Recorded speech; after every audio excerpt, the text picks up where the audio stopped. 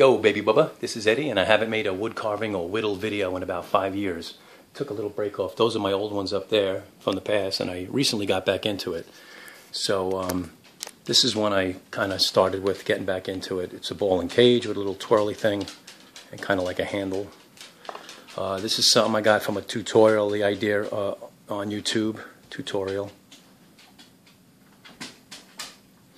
And this is another tutorial I got, and it's just kind of wood spirit or old man and wood. Not much going on in the back, just was practicing. And then I got a little more technical, put my own spin on it.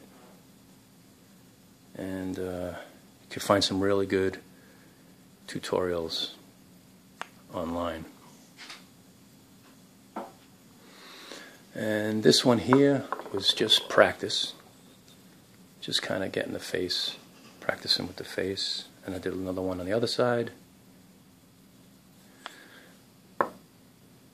And this one was my own idea as well.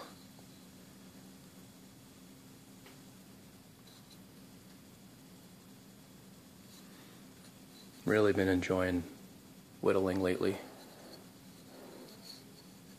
Just come up with different creations. And another one similar to the last. I didn't know what to name it, so I just said, "Don't be an angry head." But you can see the detail in that. I don't know if you could see it with the video, but there's nothing going on in the back. I just was really kind of practicing, and no hair or anything. It's kind of the shape of the wood in the back.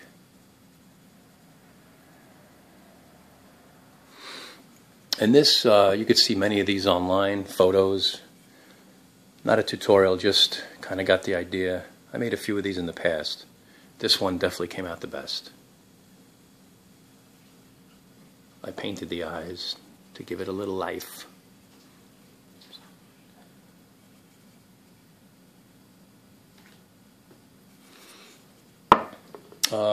Here's in a ball and cage. This was pretty cool. It's just stuck in there. Doesn't do anything, but a lot of people like this one. And I did a 3-in-1 puzzle here. You have the wheel, you have the plunger. Trying to do this with one hand, and of course the ball and cage on the end.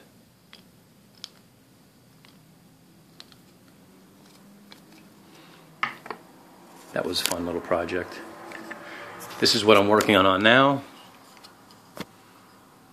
It's the same thing that I learned from these tutorials here that I took, this tutorial, and I expanded the beard. So once again, it's not going to have much going on in the back, but it's still fun. I'm trying to get a good look at it here. That's something I made also on the wall with some driftwood and that as well. I never showed my tools, so I'm going to give a quick look at that. I got a nice little toolbox where I keep everything. Another bag where I keep it. This is the wood I use. I ordered that online. It's basswood. These are the tools I use. I recently bought these. I mostly use this one right here. It's the cheapest one too, but I like it the best. Got the micro tools. Got some more gouges. And I always wear a glove. I sharpen my gouges with this that I bought. This is the name of it right here. Flex Cut Slip Strap. And this is something I made. Got the idea from a friend. All it is a leather belt on one side. And this is the side I use most, the rough side. And yo, baby bubba.